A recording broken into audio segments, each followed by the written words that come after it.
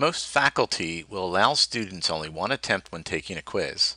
There are times when you may need to reset the attempt so the student can take the quiz again. To do this, click on the Submission Review tab on the nav bar. Click Quizzes. Click on the context menu next to the quiz you wish to delete an attempt. Click Grade.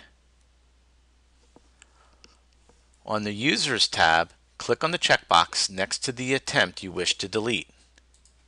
Note, if the student is allowed multiple attempts and you wish to delete all attempts, click the checkbox next to the student's name.